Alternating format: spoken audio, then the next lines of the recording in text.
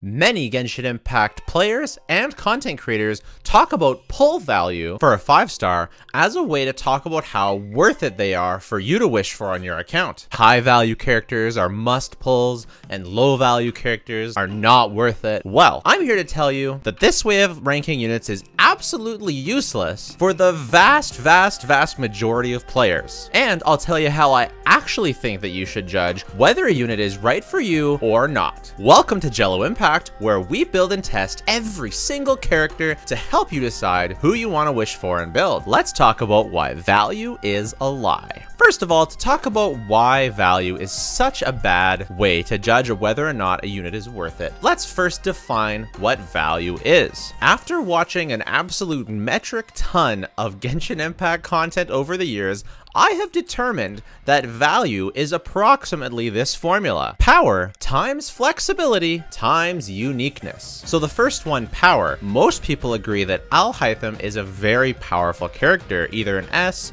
or maybe an A tier character. But also most people agree that he's not a very valuable character to the account because of his lack of the second component, flexibility, and the third component, uniqueness. He's got pretty good power in terms of the damage output he gives to his teams. He's a little bit flexible because he works in both spread and aggravate teams, but he doesn't have very high uniqueness, as you can run other Hyper Bloom variants that perform just as well, if not better. And even if you don't agree with the fact that other options can be better, it's not so far above the other ones, no matter how you stretch it, that it's the only viable way to play Hyper Bloom or something like that. So his uniqueness is low, and his flexibility is kind of low because it's really only 2 teams, and you can easily run aggravate teams instead of his spread teams, or other Hyper Bloom teams instead of his Hyper Bloom teams. So most people, for that reason, even though he's strong, don't consider him very valuable. But what about someone like Nilou? She's extremely unique and extremely powerful, but a lot of people talk about her being shoehorned into specific Dendro teams. Because of her lack of flexibility, they would consider her not a very valuable unit. It's only when we get to characters like Nahida, who uniquely applies so much Dendro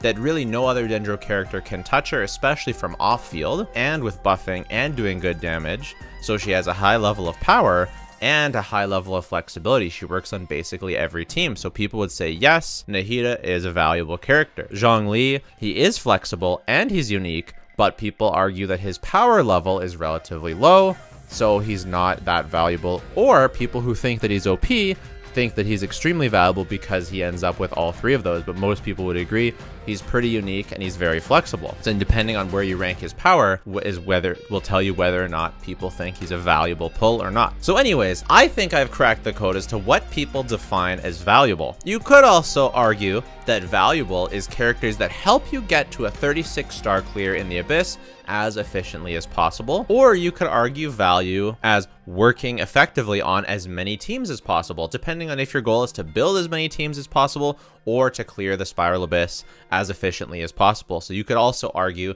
that those are forms of value as well. But I think in all cases, value pretty much falls apart completely, and this is why. As a free-to-play player, you can guarantee yourself Constellations of Bennett, Constellations of Xingqiu, Constellations of Xiangling, Dendro Traveler, other Dendro units like Yao Yao. You can't guarantee yourself a Sucrose, but you can come pretty close to getting it. You only need C1 Sucrose to have her full value, and you can also guarantee units like Fischl and Beidou, and it's really not very hard to get yourself a Kuki either. So when we're looking at this roster of free-to-play accessible units, I can already see 2 things. I can already see a national team come together.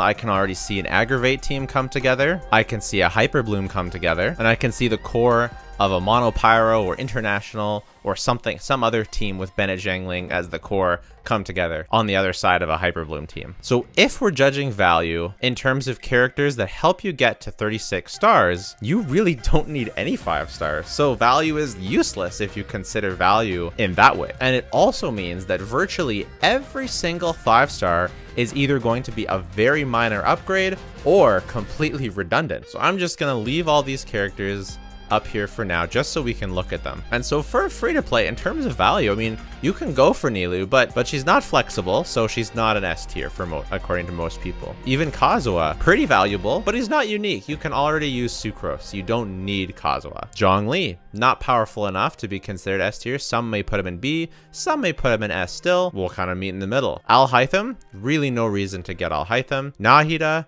you can get her, but you don't absolutely need to. You still get Dendro Traveler and Yao Yao for free. And Yelan, although she is very, very powerful and flexible, you already have Xingqiu, and unless you really, really just want to run both Hyper Bloom on one side and National on the other side, which is going to be some great teams, she's really not unique enough to be considered an S tier valuable unit. And when we start looking at other 5 stars, pretty much no 5 stars are necessary, are unique enough, powerful enough, necessary enough to outpace the absolutely incredible 5 stars we have. Shenhe is too niche. You can already build a great national team without Raiden. Why build Mono Geo when you can just build national? Why wish for Baizhu if you already have Yao Yao? Why go for Yaimiko if you can already get Keqing from the standard banner? Since the only thing I could see is, since both Hyper Bloom and National really want a Hydro unit, you could argue that getting one of a really solid Hydro option could be an S tier pull in terms of power,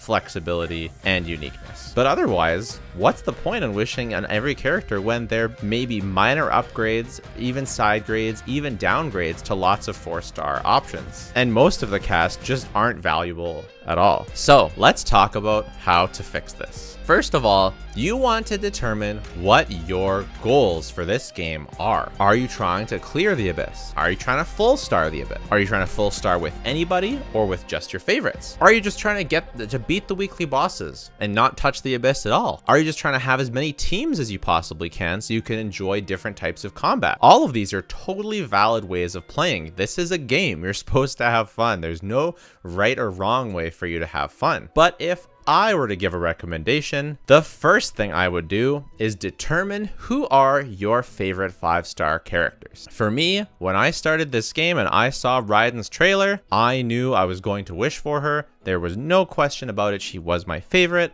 and I was gonna get her best team because I wanted to clear and full star the Abyss with her every single rotation. That was how I was gonna have the most fun. The other characters that were non-negotiable to me were Yoimiya, Nilou, Ayaka, and Shenhe, closely trailed by Ayaka. You might be able to have predicted this based on my background. So if I was starting over this game and I was a brand new person, the advice I would give to myself is, okay, these are my favorite characters. Now the other question is, what are your goals? Well, my goals, because I love the combat system, was to 36 star the Abyss using teams that centered around my favorite characters shining. So if I were giving myself advice, I would say, let's try and arrange these top favorite characters into 2 teams, or as many teams as they require. So Raiden doesn't really synergize with any of these characters, so if I'm gonna build a team with her, she's gonna be all alone. Same thing with Yoimiya, same thing with Nilou, and Ayaka goes really well with Shenhe. Now the next thing I would do is to determine the characters you really don't want. This definitely doesn't apply to everybody, but some people just have characters that they don't like using for whatever reason. I know some people really don't like Xingqiu, some people don't really like Bennett. This is gonna restrict your team building a lot, but if you don't wanna build them, it's important to identify that and say, I reject meta, I don't want to build national team. And it's like, okay, that's fine. We've identified that that's your goal. You want to 36 star the Abyss, but not use certain characters. So now we've determined our favorite characters. Now let's determine step number 4, which team you want to go for your favorite characters and what 4 stars are already part of that team, or what characters you already have that can support those characters so that you don't need to wish for any additional characters for that team. For example, if you're okay with using Raiden National, you may say, I just want to use Raiden National, so I already have my Raiden team picked out, I'm good to go. You don't need to wish for any more 5 stars for this team. That team is done. We can focus on your second team. For me, when I first started playing, I really didn't want to use Xingqiu or Xiangling. I was fine with Bennett, but I just didn't like the designs of Xingqiu and Xiangling. I figured there's so many characters, these designs are not my favorite. I'd rather not use them if I don't have to. And so it was actually a really long time until I did build those characters. Now I use them all the time and I don't have a problem with it. But in the beginning, I was very attached to who I was actually using for my teams. And so we can choose one of two teams for Raiden. We can say, okay, either we're going to do a hyper carry team with Bennett, or we're going to do a Dendro-based team with either Kirara, Yao Yao, and where Raiden is driving Fischl using the Aggravate reaction. If we're going with the Aggravate team, then you can use Sucrose as the last slot. And this is another team that we don't need any additional 5 stars to go for. If you're going for more of a hyper carry team, then you really do want Kazuha, Ben Bennett, and the Electro slot could be Fischl, could be Lisa, or Kujo Sara, in particular if you have C6. And so let's say you want to go for this team, it's like, okay, now I'm going to set my sights on Raiden and Kazuha. Very manageable. And so let's go on to the second team. Let's say our second team, we choose Nilou. Well, Nilou really wants Nahida, but the other 2 slots could be Barbara, Candice, Kirara, Yao Yao for the 4-star options, and there's even a few others, Kale,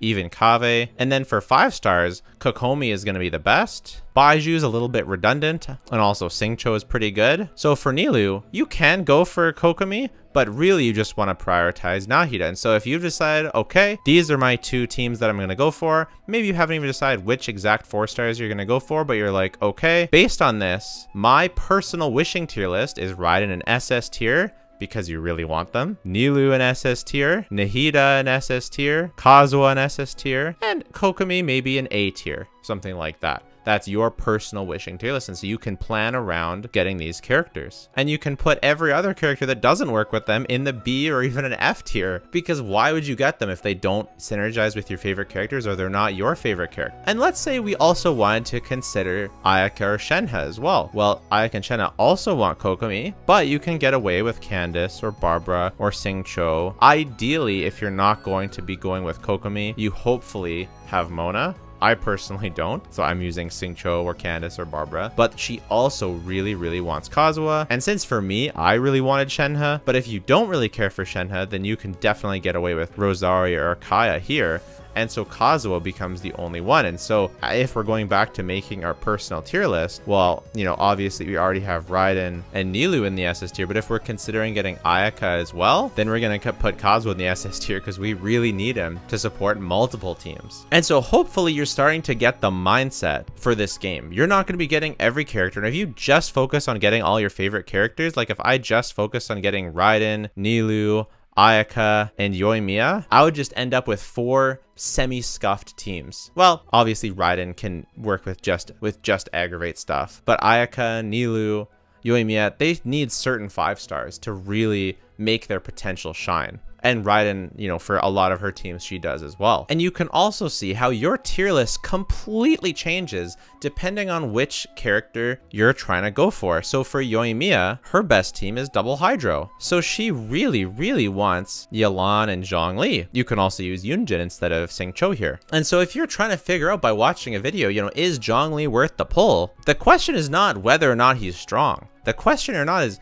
whether or not he's valuable. That has nothing to do with it. All that has to do with it is, are you playing a character that really wants Zhongli on their best team? Because if you're running Ayaka on one side and Raiden on the other, no, you should not get Zhongli. But if you're trying to make your Yoimiya or your Hu Tao work comfortably, or your Itto, and you're trying to make the best and most comfy teams for them, then you absolutely want Zhongli. If you've been liking the content, if you agree with my philosophy, I think we need to change the way that we're thinking about wishing for characters. And if you've been liking this, enjoying this, and you want to see more videos, please consider subscribing. It really helps me out a lot.